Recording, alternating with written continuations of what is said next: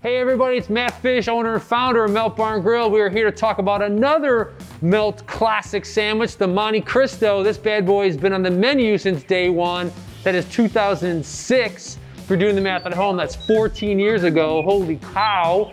But this guy has been a fan favorite since day one.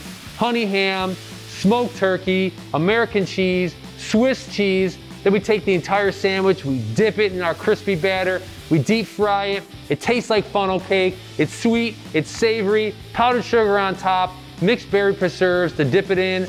This is a Melt classic sandwich. When people ask me, hey Matt, this is the first time I'm ever going to Melt, what sandwich should I get? I always say, get the Monte Cristo. It has been on the menu since day one. It is a fan favorite. You're gonna love it. See you guys soon. Thanks.